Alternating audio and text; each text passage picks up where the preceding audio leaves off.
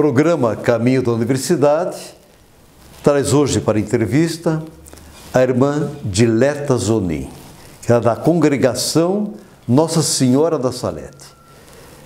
Mês de maio, Dia das Mães, sempre trazemos uma religiosa que não é mãe biológica, mas é mãe social, mãe espiritual e mãe do coração, para bater um papo e dizer desse amor que elas têm por tantos filhos.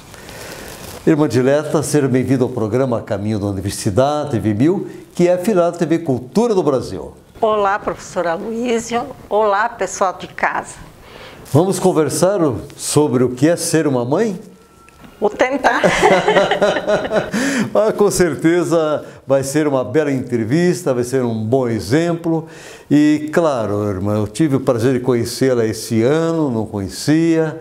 E eu sei que também os telespectadores, nem todos conhecem a Irmã Dileta. Quando eu falei Congregação Nossa Senhora da Salete, claro, fica aqui no distrito de São Cristóvão.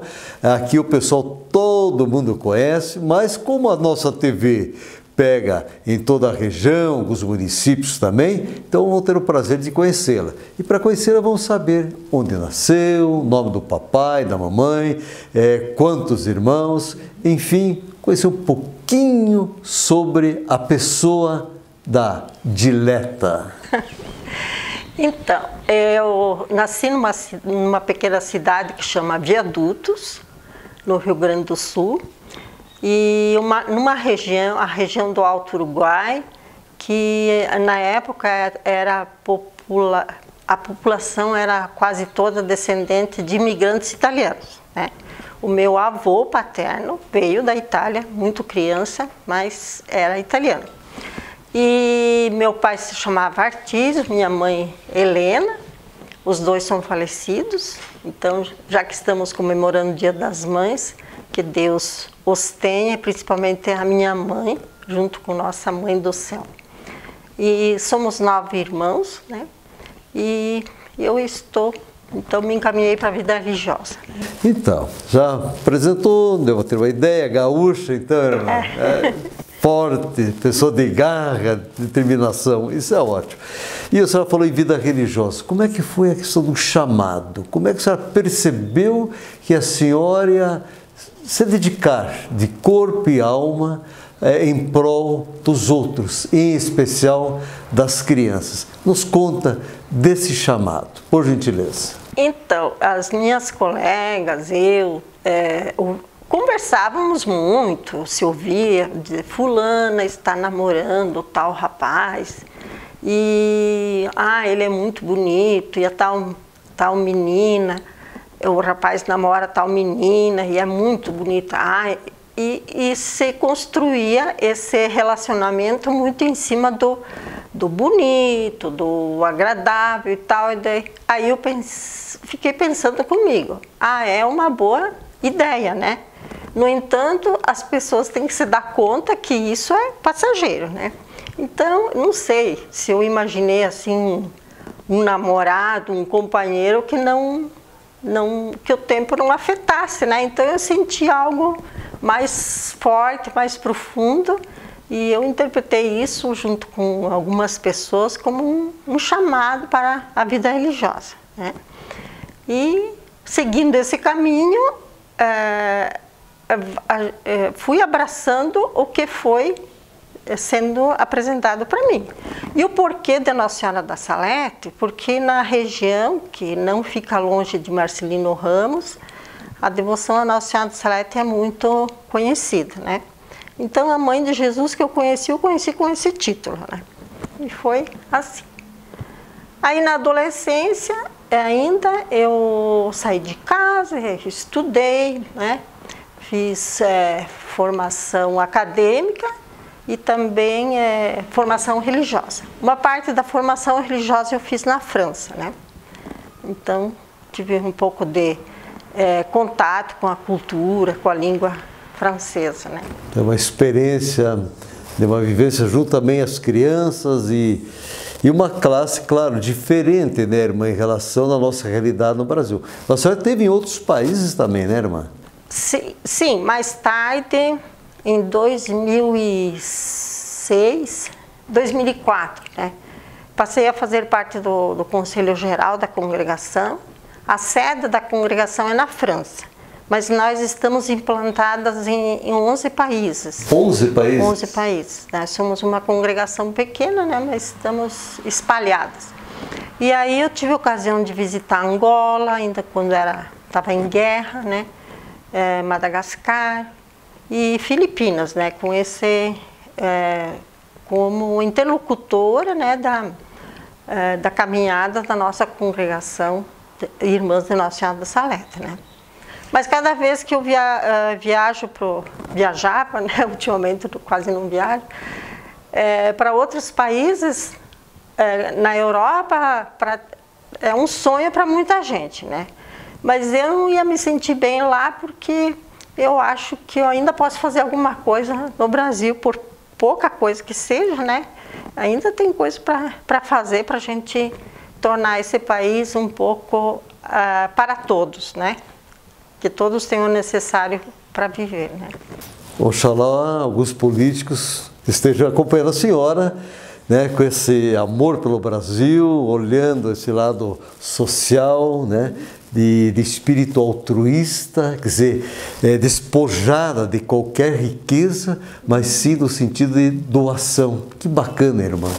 Então, por isso que a senhora é considerada uma mãe, né, irmã? Sim, e em nenhum momento eu senti assim que eu estivesse recusando a vocação de mãe, né? E é ao contrário. Então, quando eu dei aula para criança, dei aula para gente adulta também, e eu sempre admirei e amei as crianças, quaisquer que fossem, indistintamente de cor, de condição social, né? Para mim é um ser humano. E falando Pois é, você falou em criança, irmã, eu vou cortar. Eu gostaria que a senhora contasse um pouco essa bela história de Nossa Senhora das Saletes. Da Salete. Sim. Porque nós temos aqui a imagem, está ao nosso lado, né, uma imagem muito bonita. Essa imagem, inclusive, é de pó de mármore da França, e é linda essa imagem.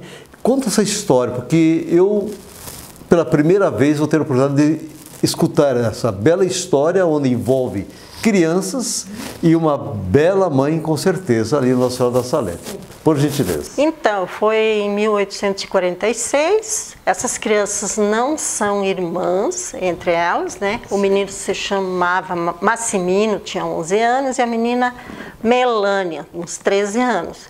E eles eram um pouco o reflexo da sociedade da época, né? O menino, ele era órfão de mãe, o pai vivia mais nos bares do que em casa, e tinha casado de novo, e esse menino vivia perambulando pela cidade com um cachorrinho, que até está aqui na imagem, né? E daí por uns dias ele foi fazer o trabalho de pastor, levando algumas vacas para pastar nos Alpes franceses. E eles se conheceram um dia antes. Daí eles marcaram para no dia seguinte se encontrarem, para eles estarem juntos para conversar naquelas montanhas lá que não tem vegetação, quase só uma relva, né? E a menina, na verdade, ela era estava trabalhando. Ela tinha 13 anos, era a mais velha de 10 filhos, de uma família muito pobre. Os dois eram semi-analfabetos, e o que vão fazer, né? Então, era um trabalho que se apresentou para ela. E que num belo momento lá depois do lanche deles do meio-dia, foi para isso que eles combinaram de ficar juntos, comeram pão e queijo, né? Daí eles acabaram cochilando, e ao acordarem eles se preocuparam para ver onde é que estavam as vacas, das quais eles eram responsáveis. E aí perceberam que teve um globo de luz que estava caindo na terra, digamos assim, esse sol, ele se pairou em cima de uma pedra, e dentro desse sol foi aparecendo a imagem de uma senhora chorando, né? Que depois ela se levantou e chamou as crianças, né? Eles ficaram com medo, mas ela os chamou para perto dela, eles se sentiram muito confortáveis, não tiveram medo, e ela deu uma mensagem: dizendo que, pedindo que o povo se voltasse para Deus e que o respeitasse, e que uma das formas era a oração, e também falou sobre a alimentação que estava escassa. E ela colocou como um sinal através do qual ela quis chamar a atenção da humanidade, mas ela lamentou, né, dizendo que as pessoas não compreenderam. E a consequência dessa crise, que foi registrada pela história, era a morte dos seres humanos mais frágeis, no caso, as crianças, né? Mas no final da mensagem, ela disse o seguinte: se converterem, as pedras e os rochedos vão se transformar em montões de trigo, que o pão é um dos alimentos básicos da França, o pão e a batata, como ela citou na época. O que eu queria dizer a respeito disso, né? Essas crianças, uma missão desta envergadura. Se fosse eu, com certeza, não faria isso, confiar uma missão tão grande a duas crianças tão vulneráveis como eram elas, né? E no final da mensagem ela falou: transmitireis isto a todo o meu povo. Chamava eles de meus filhos, né? E eles foram fiéis a essa missão. Tiveram uma vida muito instável, mas quanto à missão deles, eles sempre foram fiéis, né?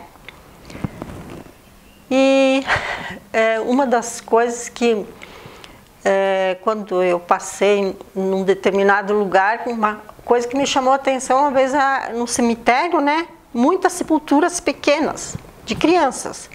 E eu não imaginava que um dia que isso tivesse relação com a aparição de Maria, né? Que as crianças chamavam de a Bela Senhora. Nunca disseram que era a mãe de Deus e tal. Outras pessoas a reconheceram através do estudo da igreja, né? E que depois eu acabei me encaminhando para a educação, né? Mas ultimamente mais para a pastoral da criança, né? Então tem muita ligação com isso. Muito bem, irmã. Nós vamos ter que encerrar, porque o primeiro bloco já terminou, irmã. E eu já irei questioná-la exatamente sobre as suas atividades junto à congregação. E tem dentro dessas atividades, cidades que ela passou.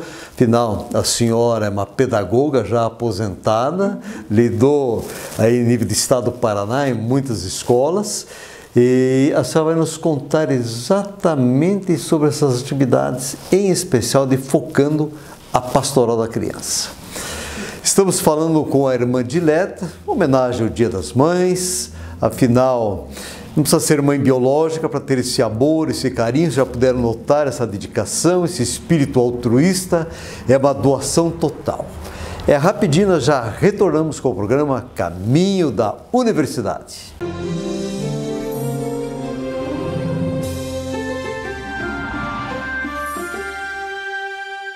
Estamos retornando com o programa Caminho da Universidade e a nossa convidada de hoje, essa mãe tão especial, a Irmã Dileta Zunin, da Congregação Nossa Senhora da Salete, aqui do distrito de São Cristóvão.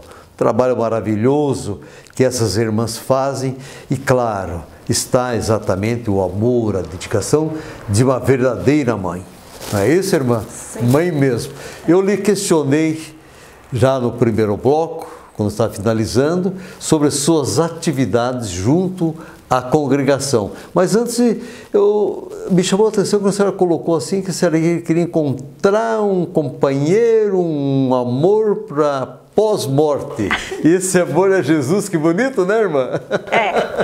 O essencial para a vida religiosa é essa mística, né? Sim. Então, em Jesus, em Deus, a gente vai aos irmãos, que na verdade tudo que fizerdes a um dos meus irmãos, por menor que seja, é a mim que o fazeis. E o mundo idealizado por Deus, né, é que todos tenham vida em abundância, e é isso que nós tentamos construir, né? Deus pode fazer tudo, mas Ele quer contar conosco, né? Que bom, que bom. E a sua atividade na congregação, nos fala um pouquinho. Eu gostaria de colocar numa das minhas viagens para a França, antes de haver a pastoral da criança, uma coisa que chamava a atenção dos países estrangeiros é os menores abandonados aqui no Brasil. E aí sabe-se que havia organização para adoção de criança e assim por diante, para dar um amparo para as crianças. Mas num determinado momento eu não dei mais atenção para essa conversa de adoção, né? E nunca intermediei nada quanto a isso, né? Mas sempre me preocupei com criança.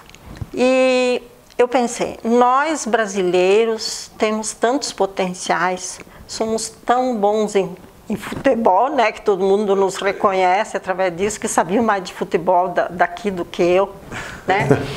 E aí eu pensei, nós vamos ter que assumir as nossas crianças. Vamos cuidar nós das nossas crianças e não vamos pensar que os outros países têm que resolver esse problema, né? Mas um tempo depois, né, surgiu a pastoral da criança, a pedido da doutora Zilda, aliás, da ONU, né, que falaram com os bispos no Brasil, que com medidas muito simples poderia se resolver a mortalidade infantil, que uma das causas da morte era a desidratação.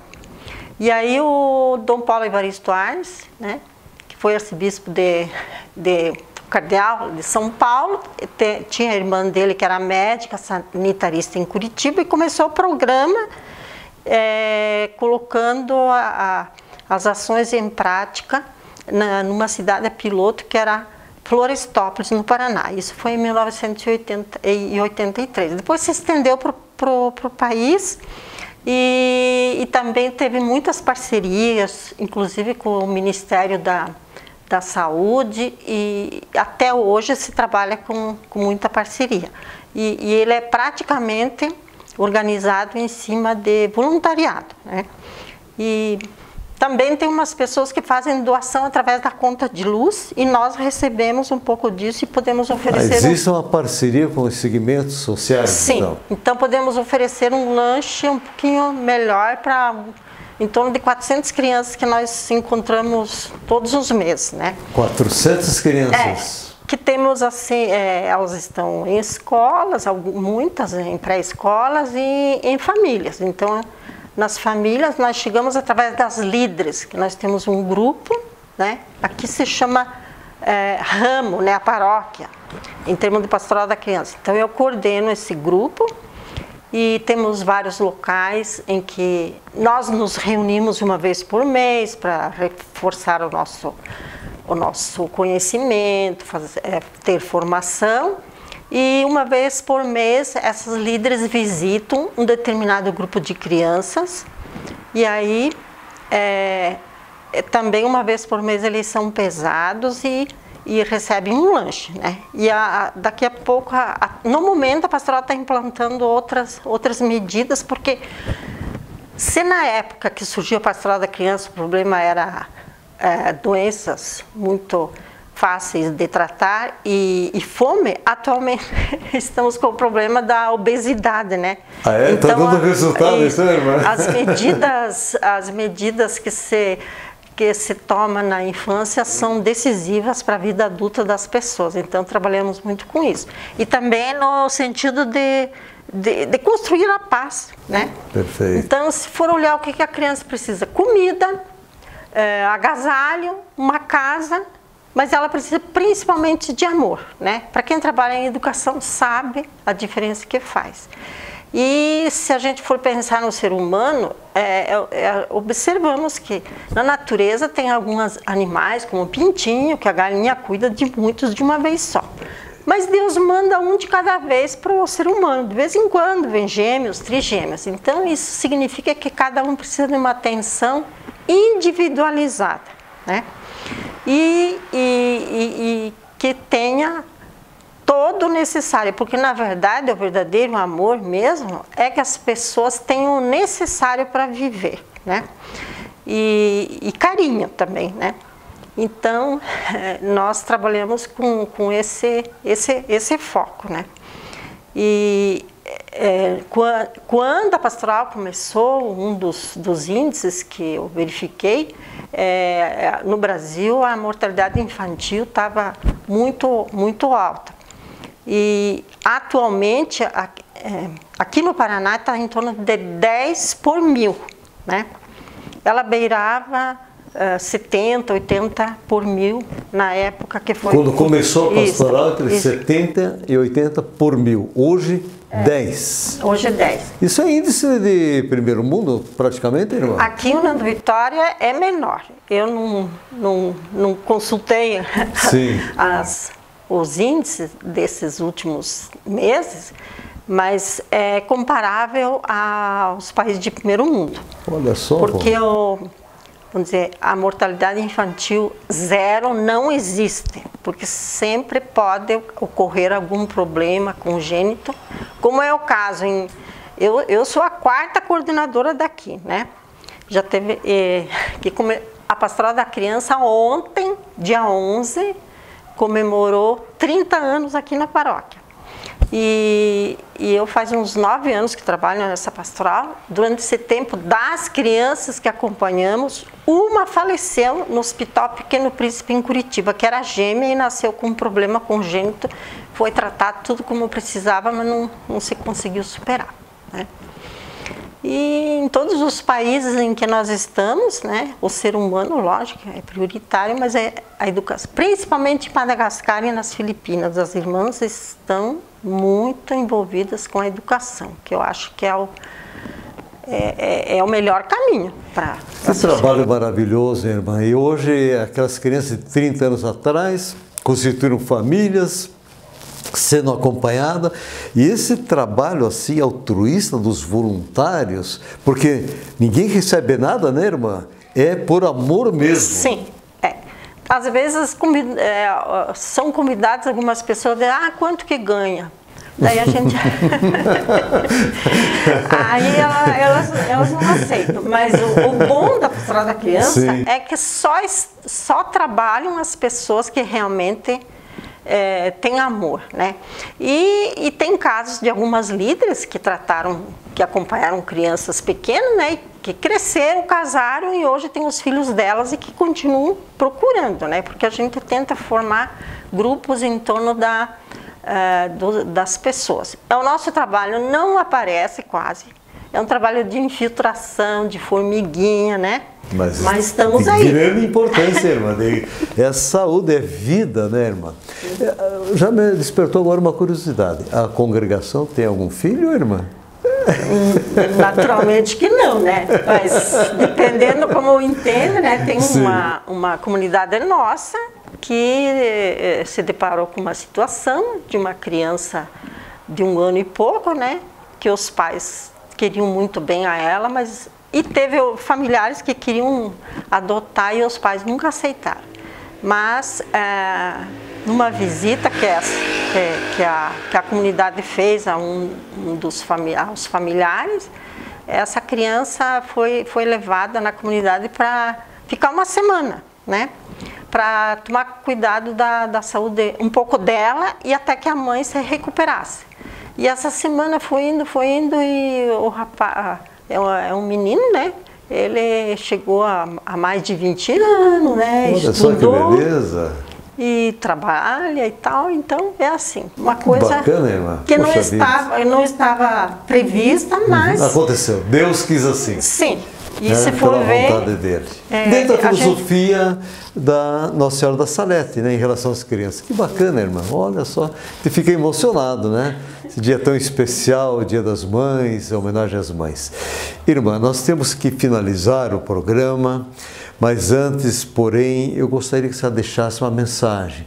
Tantas mães, algumas mães biológicas, não vamos aqui julgar, não vamos condenar, mas não valoriza esse momento divino, né? Sim, de trazer uma vida ao mundo. Outras mães que gostariam tanto de ser uma mãe biológica, mas não conseguem por razões que também, né, não vamos questionar. Sim. Enfim, aquelas mães presidiárias, mães prostitutas, sim, mães abandonadas ou mães que abandonaram os filhos. Não vamos aqui discutir, mas é mãe. Eu gostaria que em torno dessa palavra mãe, a senhora deixasse uma mensagem para todas as mães. Então, a primeira coisa é quando eu tenho ocasião de falar com as mães, eu agradeço, porque a gente vê o contato da mãe com o filho, com a filha, né? É muito amor. E o senhor falou que é algo divino, mas na verdade isso leva-nos a perceber que realmente a vida vem de Deus, né? E eu gostaria que os pais, que todos tomássemos consciência dessa missão extraordinária de serem criadores junto com o Criador, que é Deus, né? E que até nos deu uma mãe no céu. Então, parabenizar as mães que fizeram muito para trazer essa vida junto a nós. Esses filhos são dos pais, mas são filhos de Deus e da sociedade. E vamos continuar proporcionando tudo aquilo que os nossos filhos precisam. E não existe um agradecimento suficiente para nossos pais, porque nós devemos a transmissão da vida para eles, né? Então, agradecer, louvar a Deus e pedir que Deus abençoe todas as mães, vivas e falecidas, como a minha, e vamos continuar construir relações fraternas, respeitosas e trabalhar, nos envolver para que todos tenhamos uma vida como Deus sonhou para cada um de nós, né? Muito bem, excelente, irmã. Olha, estou emocionado em nome da nossa equipe da TV 1000. Queremos agradecer imensamente a sua disponibilidade, uma bela vida de uma mãe amorosa, dedicada e que não precisa o pessoal do estrangeiro levar nossas crianças, né, irmã? Gostei dessa parte. Nós temos capacidades, né? Sim. E educar bem esse povo para que essas crianças, essas vidas, colaborem para um Brasil melhor, sim, um Brasil digno. Minha cara irmã Dileta, Deus falou, ela é minha predileta, com certeza, né, irmã? Então, quero agradecer a senhora e também agradecer a mãe maior lá do céu. Eu não podia deixar aqui de dar um abraço, um beijo, um carinho para minha querida mãe Olga, né? Nesse dia tão especial, conhecida por Olguinha. Irmã, muito obrigado, e eu tenho colocado o seguinte, que não existe problema sem solução quando você acredita no poder da palavra mágica educação. Feliz Dia das Mães! Até a próxima semana!